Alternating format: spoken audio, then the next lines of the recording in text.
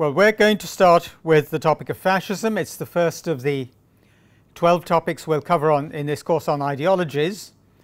And we'll take them all similarly with a brief historical background, followed by the main ideas of each ideology, and then we'll look at the main problems in them and any further issues that arise.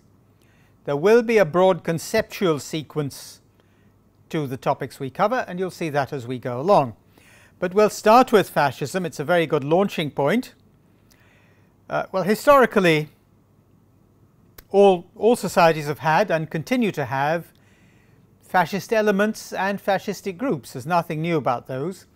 They only rarely hold political power, even where they're in political office. Political parties have occasionally held office in fascist systems. A few have even been elected in democratic systems, but they've not usually remained in office for long. They have, however, held and exerted considerable social and political influence, and that is often shown by specific developments, such as the spread of a climate of fear and intimidation without obvious or widespread physical violence. To create such climates, as we shall see, fascist movements often use particular phrases or other forms of language which express veiled or indirect or menacing threats. The use of violence, often carefully targeted and often with the help of sympathetic public officials, does help to propagate a climate of fear, and it is a notable feature of fascist movements. In modern times, there have been only 4 explicitly fascist states. These are Italy, Germany, Spain, and Portugal. Italy from 1921 to 1945. The leader was Benito Mussolini, also called Il Duce, Italian for the leader. Germany from 1933 to 1945. The leader was Adolf Hitler, also called Der Führer, the leader. Spain was the longest lasting of these, and the fascist government there lasted from 1936 to 1975. The leader was Francisco Franco, also called El Generalissimo, the High Commander, or El Caudillo, the leader. Portugal also had a long-lasting fascist government from 1939 to 1974. The leader from 1932 to 1968 was Antonio Salazar. In several other countries, political and cultural life have at times taken on a fascistic character. Among these are Imperial Japan, especially during the Second World War, Argentina under Juan Perón, 1945 to 55. I should provide other examples as we proceed, so as to show the ways in which fascist tendencies and climates were and are created and maintained. Well, we need to move on to the main ideas. What are the main ideas in fascism? Well, they're these. I'll list them first, and then we'll do them turn by turn. Symbolism. The nation as an organic unity. That's the second one. Ultranationalism. Anti-rationalism as well. Action springing solely from the will. The glorification of war. The leader principle. And permanent struggle. We'll do these one by one. We start with symbolism. Symbolism is a strong feature of all fascistic groups, of all fascist systems and fascistic groups.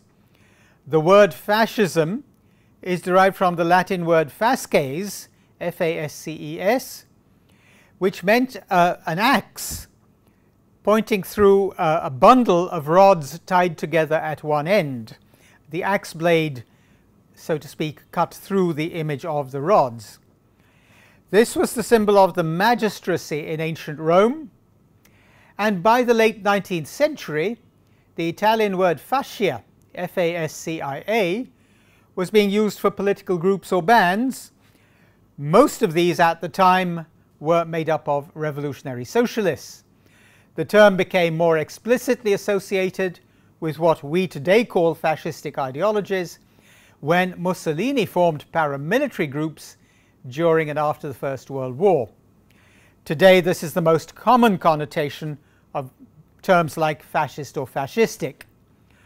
All fascistic movements set great store by their particular symbols, and particularly by the dissemination, the broadcasting and transmission of a small number of symbols. The Nazi swastika is probably the most famous fascist symbol, but others include, for example, the black shirts worn by followers of Sir Oswald Mosley, who led the British Union of Fascists in the 1930s. The second main theme in fascism is the nation as an organic unity. Fascist doctrines rely heavily upon an assertive and exclusivist or exclusionist conception of the nation. According to this concept, nations are not bodies among other nations. Other nations in the modern system would be at least formally equal in respect of treaties, systems of international law, and in multilateral bodies such as the United Nations or other groupings of countries. In those kinds of contexts, nations are called states, and all of them today are constituted bodies with highly articulated internal systems. The Republic of India is an obvious example. Instead, in fascism, the theory takes the nation not as a constituted body, but as an organic unity among many nations. For fascism, other nations are not equal, but they're permanently hostile to our particular nation, and they would even overwhelm or destroy our nation.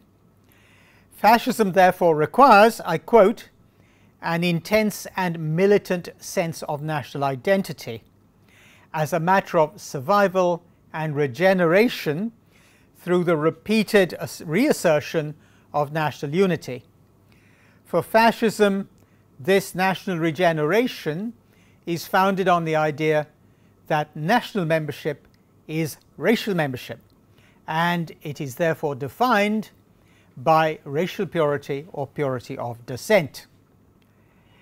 The idea of race as the unifying or defining principle of nationhood has taken different forms in different fascist systems. The basis of Italian fascism was the supremacy of the fascist state. In that fascist state, the will of Mussolini ruled over the individual. At least in theory, this did not involve any theory of rank order or hierarchy between different races, and Mussolini's anti-Semitic laws, passed after 1937, were created mainly to placate Hitler. Nazi Germany, on the other hand, had as one of its key principles an explicit theory of racial hierarchies.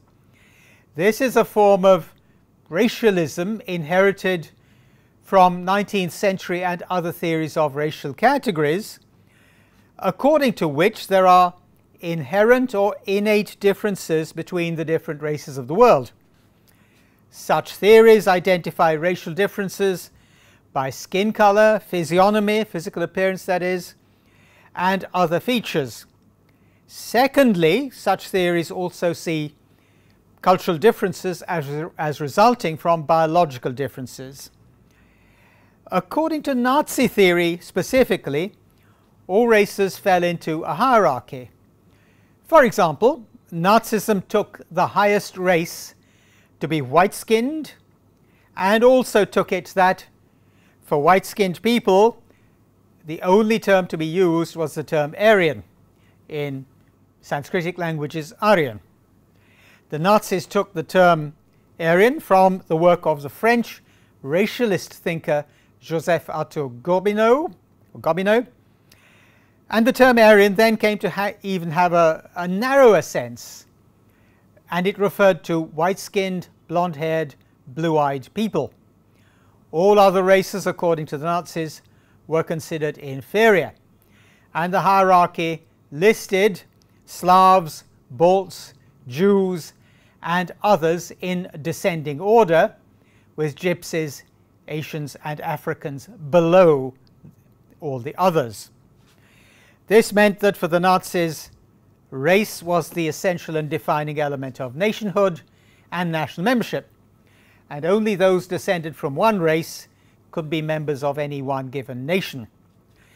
This theory of purity by descent or by blood therefore meant that intermarriage between races amounted to contamination or defilement, or pollution and even degeneracy. Hitler saw Jews in particular as destroyers of the culture created by what he considered the Aryan master race. While the Nazis were particularly extreme in their thinking on this, all fascistic thought, we must remember, all fascistic thought involves purity by descent, with the attendant fear of contamination, or worse, through interbreeding. The theory of racial unity also involves a claim to long inheritance over many generations of life in one country or area. The Nazis in particular called this principle that of blood and soil, or in German Blut und Boden. Nevertheless, the concept of race as the unifying organic principle of a nation leads to what has been called ultranationalism. That's the third of the main ideas in fascism. What is ultranationalism? It's the idea that because nations are based on racial membership, they transcend state boundaries. Hitler himself saw the Aryan nation as encompassing, including Germans, Nordic peoples, and British peoples. The Nazi annexation, the Anschluss of Austria in March 1938, and from October 1938 onwards, the annexation and invasion of Czechoslovakia, where large numbers of ethnic Germans lived, were part of Hitler's attempt to unify the Aryan nation within one territory. It follows that for fascism, state borders are irrelevant. The Nazis considered the Aryan nation to be one nation, irrespective of where Aryan people lived, and they held the same to be true of all other nations. At one time, Hitler thought he could unite all Aryans. In the 1930s, sections of the British ruling classes, including certain members of the royal family, greatly admired Hitler, and the tabloid newspaper the Daily Mail, still one of the country's biggest selling papers, openly supported him. Hitler seriously believed that Great Britain, the world's greatest imperial power, would join his Aryan cause. Well, there was another unifying principle involved, and this requires glorification of the past. The idea of reunifying the nation in its scattered modern form, the idea of reunifying that, also means that fascist movements see the contemporary world, today's world, as having been corrupted by the geographical coexistence of different races. For the Nazis, that meant that the Aryan nation's identity and purity were under permanent threat from lower and lesser races. Fascist theorists, and Nazi theorists in particular, responded by asserting that at some unspecified time in the past, the Aryan nation had existed in a state of purity, that is, before other nations had corrupted it or tried to contaminate it. For the Nazis, this past was a rural or pastoral idyll in which Aryan peasants lived peacefully in the countryside, innocent of the threats and corruptions of modernity. Such visions of an idyllic agrarian past, incidentally, mark a significant difference between Nazism and Italian fascism, because Mussolini saw fascism as providing a way to unify Italy and modernize it through industrialization. We'll come back to that theme of industrialization shortly. What about permanent struggle and permanent mobilization for war? All forms of fascism regard national purity as being under permanent threat, that is, of contamination or pollution by contact and interbreeding with so-called lesser races. Therefore, fascism requires that nations be permanently ready for war, and that could also mean invading other people's territory and subjugating them. The Nazis in particular ran a huge rearmament program.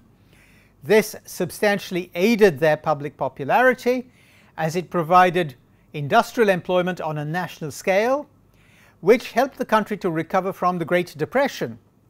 It also served to revive national confidence, which had been severely damaged and severely harmed by the harsh, even punitive or vindictive terms of the Treaty of Versailles. That was the treaty which ended the First World War.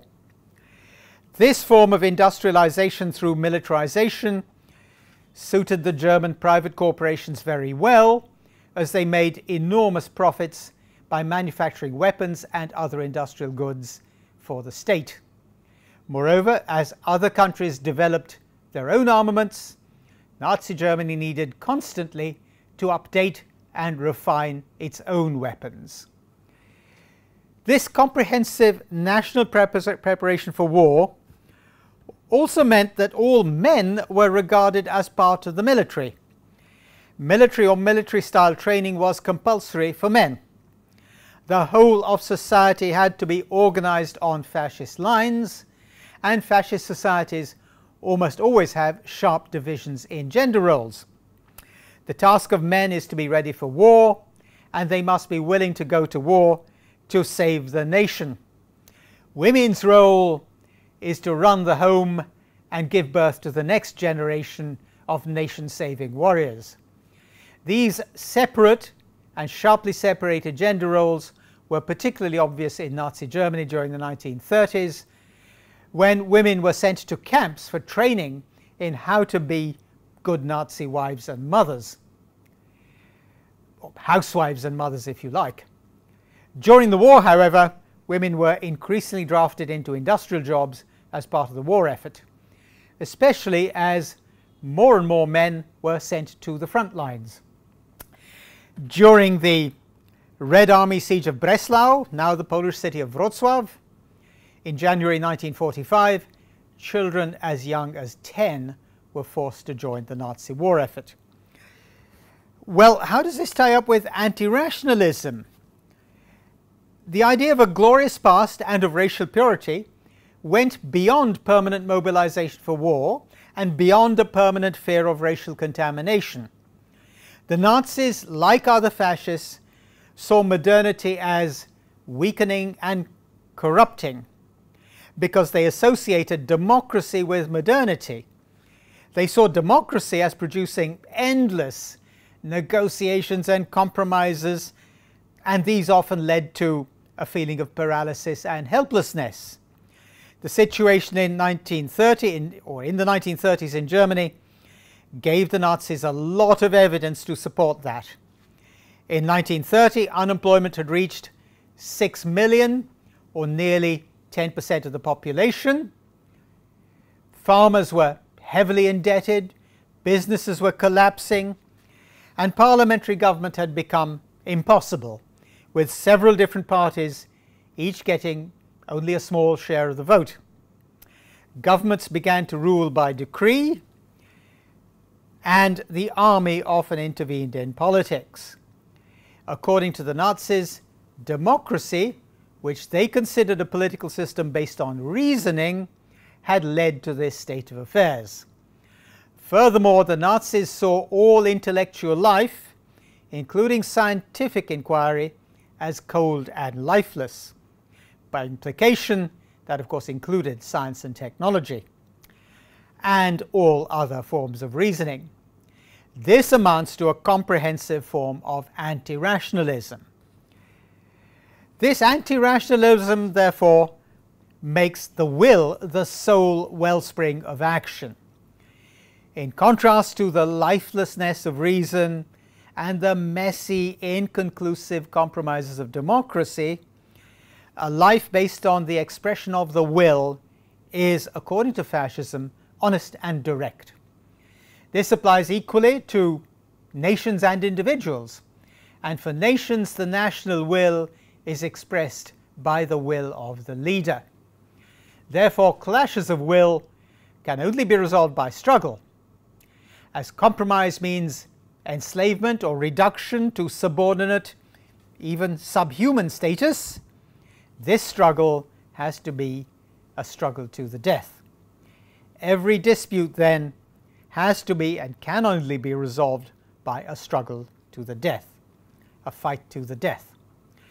This is also expressed in the policy of permanent mobilization for war, and in the highly militarized life, men, especially young men, are supposed to and often made to lead in fascist or fascistic societies. The wider consequences can be, and often have been, truly terrible.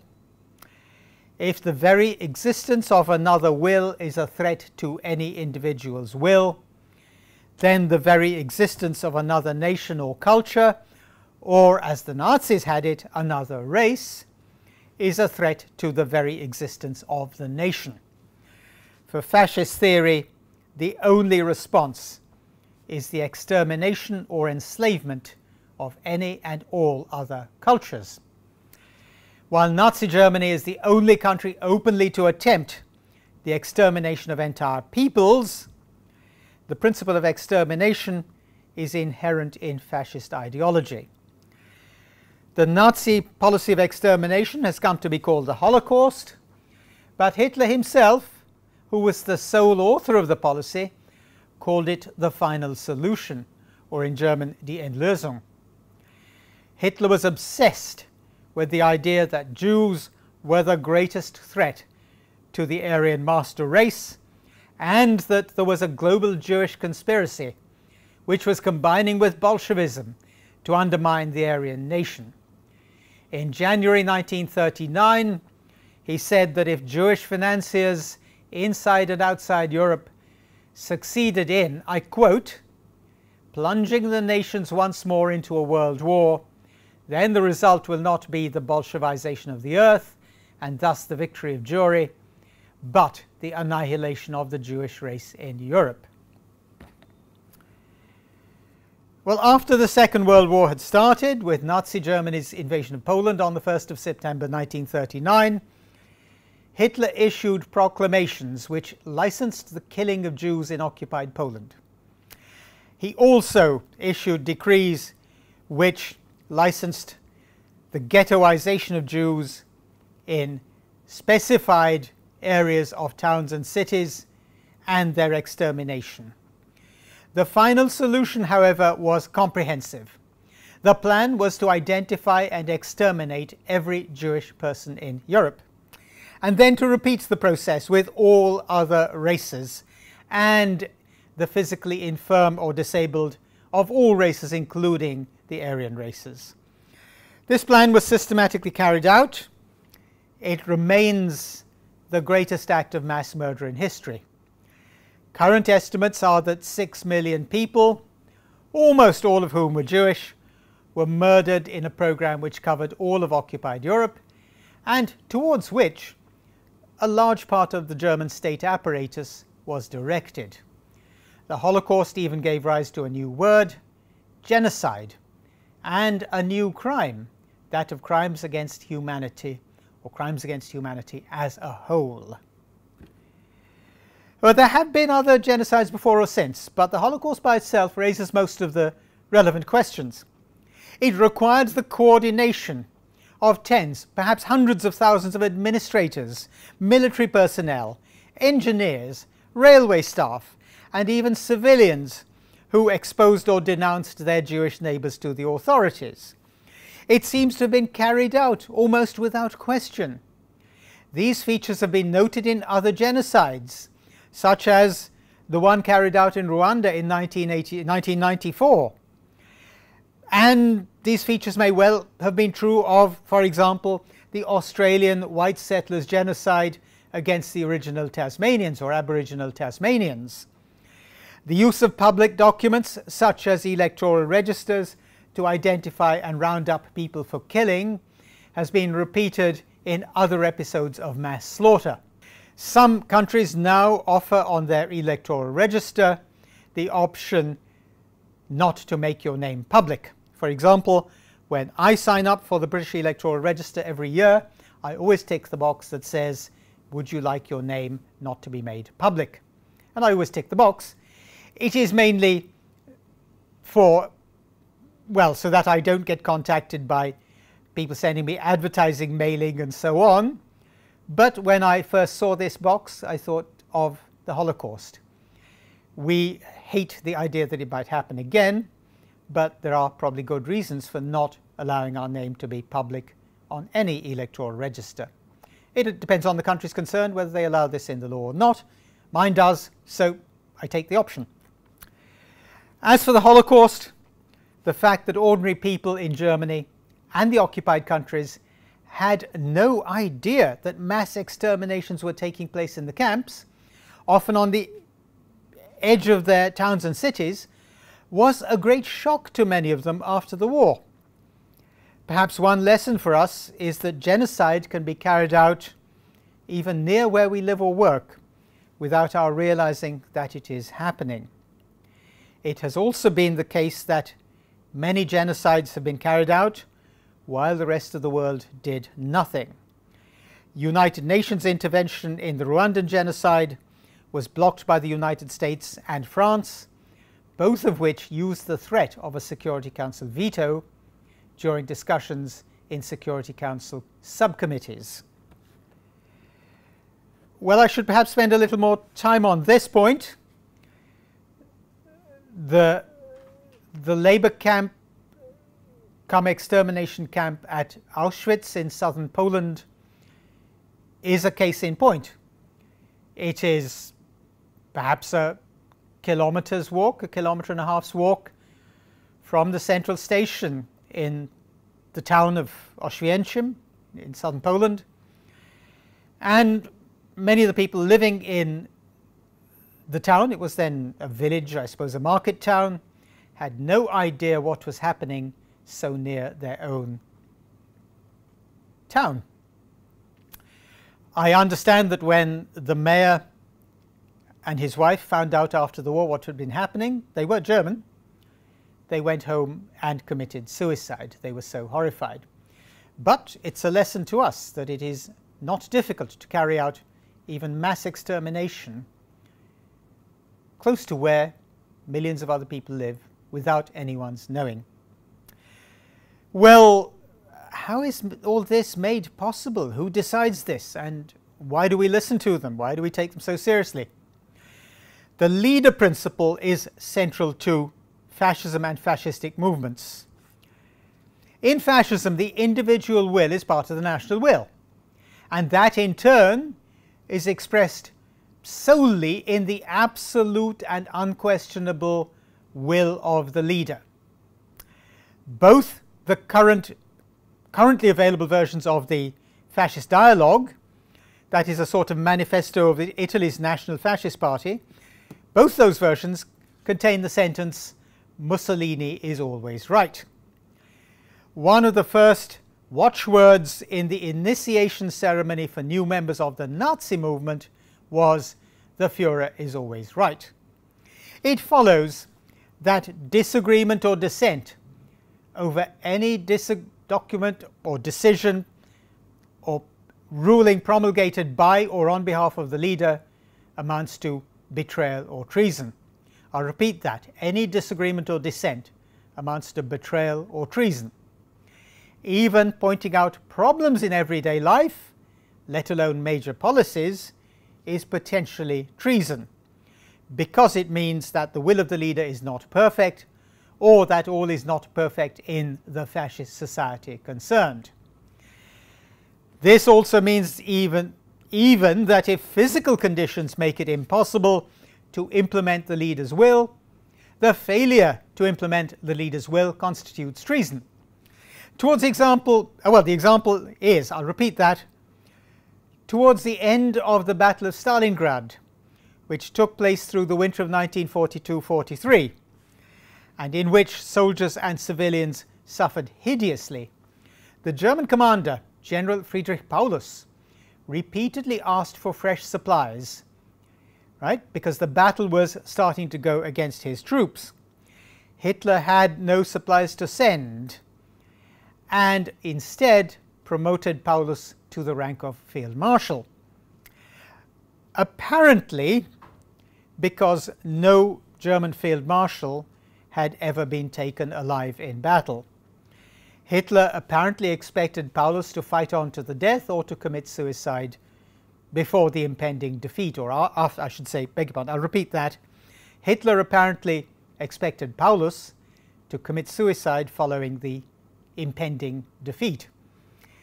This time, however, the newly promoted Generalfeldmarschall Paulus surrendered, presumably to save the lives of his troops. He later became a very public critic of Hitler and the rest of the Nazi regime. But for the Nazis, his surrender at Stalingrad would have been a treasonable act.